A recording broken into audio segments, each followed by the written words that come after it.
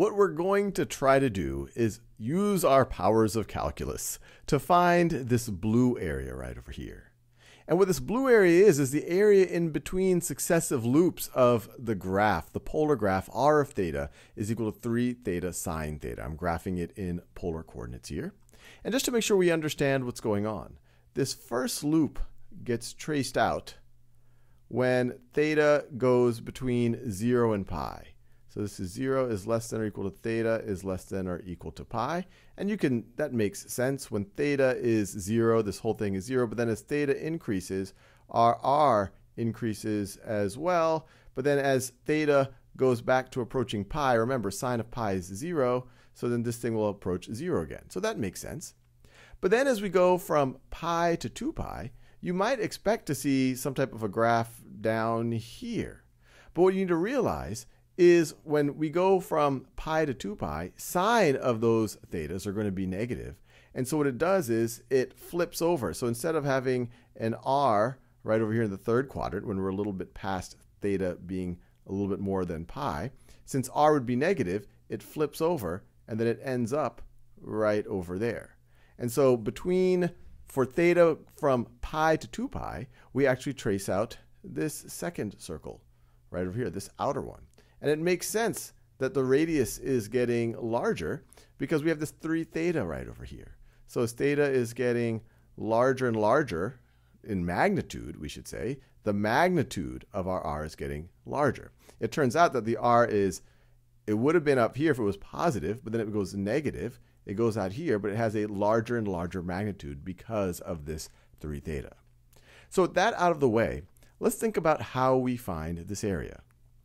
So in general, if you're looking at a polar curve, and if you want to find an area, the general notion is, well, you would go from theta is equal to, let's just call it alpha, to theta is equal to beta. So this would be your bounds on your angle. And what you do, and we've shown this, we've given you the intuition for it in previous videos, it would be 1/2 times r of theta squared d theta. Is the general formula for finding the area inside of a polar curve. But what we're trying to do here is find the area between 2 successive loops for this polar curve, as theta goes from 0 to 2 pi. So how do we do that? Well, one way to do that, we could find the total area in this larger loop, the total area in the larger loop, and then subtract from that the area in the smaller loop right over here. So how do we do that? And at any point, if you get inspired, pause the video. It's always good for you to try to work it through yourself than just passively watch me work through it.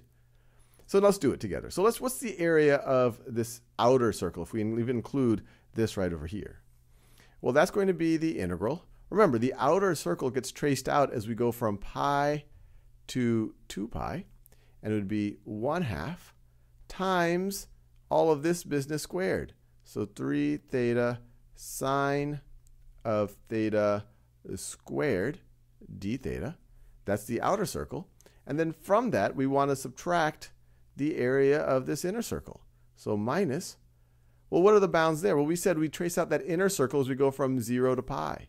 0 to pi, 1/2 times 3 theta sine of theta squared d theta.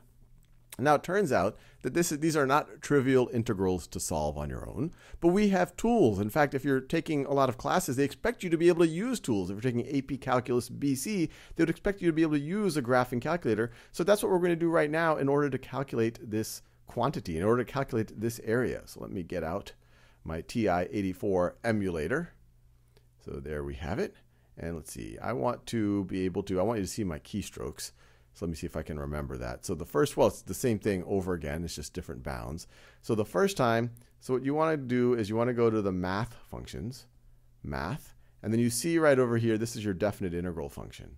So I'm just going to scroll down there. So definite integral. And this TI-84 plus CE, I guess, writes it in nice definite integral notation. Sometimes you'll just see that fn int, open parentheses, and then you write the expression, you say what you're integrating with respect to, and then you give the bounds. But here, it's pretty clear. So remember, that blue integral right over there, I want to go from pi, so I'll do second, that's the pi button right over here, pi, to 2 pi, 2 second pi, and then I'm going to have 1 divided by 2 times, and I'm just going to do it with respect to x. It doesn't matter if I do all of the thetas, instead of thetas, I use x's. So I'm going to have, and I'm just doing that to make it easy to type into the calculator. So this is going to be 3x sine of x, and then I'm going to want to square this entire thing. So sine of x, whoops, I don't want to go there. Sine of x, let's see, I have that doesn't close that parentheses yet. Okay, so that closes that parentheses, and so I want to square that. So squared. So there you have it, and then I want to do dx. So that's that first blue integral, and then from that, I want to subtract. So I'll get my math function again. I could just click 9. It does the integral again. And now I'm going to go from 0 to pi of this same thing. And so I'm going to go from 0 to second pi, and I'm going to try to type in that same thing. I am doing 1 divided by 2 times, open parentheses, 3x sine of x, close that, so that's that, and I'm going to square it, and then I have my dx. So then I do dx, and if I typed in everything correctly, I should just be able to press enter and get the value. And I got 139 point, well, let's just go around to the nearest hundredth, 0.53. So this is approximately 139.53 square units.